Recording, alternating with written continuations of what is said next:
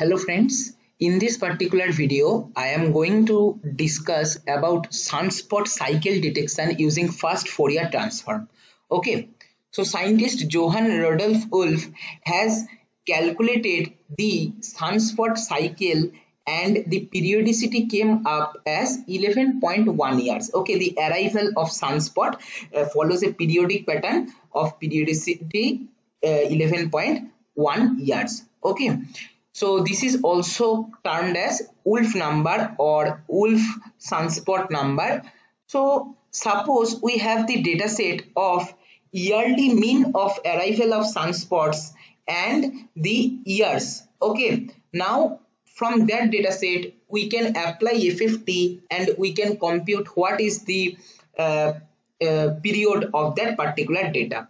So here I have taken the data set from 1700 up to 2014. The yearly average of sunspot data is present. Here you can see up to 2014 data is present, and this second column is basically the yearly average of the sunspot number. Okay, so what I have done, I have selected the whole second column and I have imported that in MATLAB. Okay, so here is the simple code. Here CLC clear all close all. If you want you can write warning off also, and then in the Z variable I have taken the whole second column of our data set. Okay, the dataset link I will be posting in the description box. If you want you can use that and simultaneously apply in MATLAB and visualize the concept. Okay, now n equal to length of z, we are computing the length, and then we are computing y equal to FFT of z comma n. That is, we are computing the fast Fourier transform up to that point, that is discrete Fourier transform up to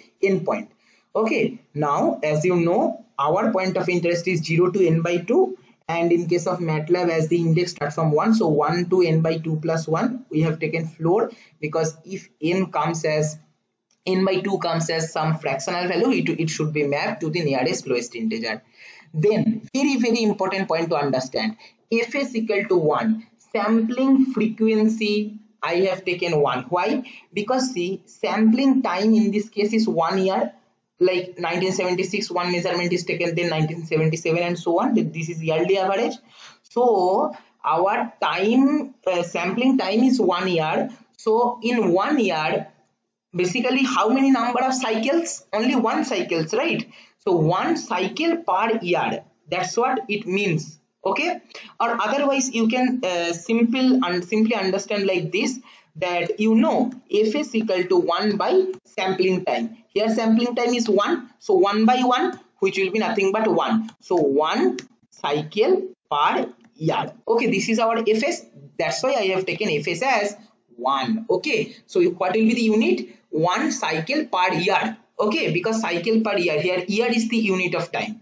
Then this particular common line, as I have shown you why we are writing this line, f is equal to linspace, that is linearly space separated from 0 to fs by 2, and how many partitions, that is how many points will be there, n by 2 plus 1. Okay, and then stem f comma abs of e. If you want you can use plot also, no issue in that.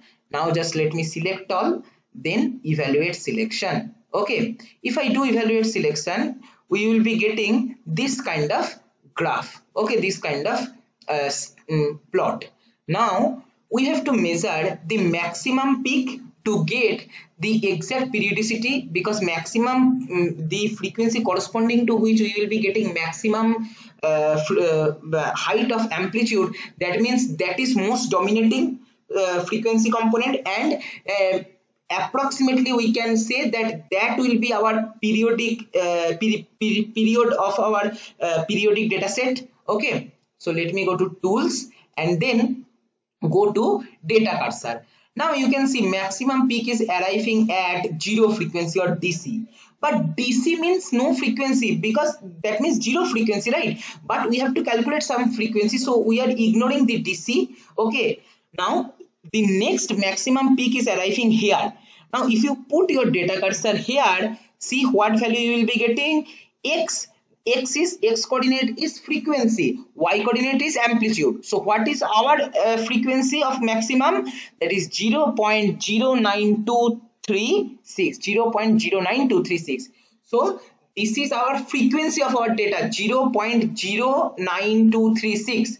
So 1 by frequency will be time, 1 by 0.09236. This is what we got.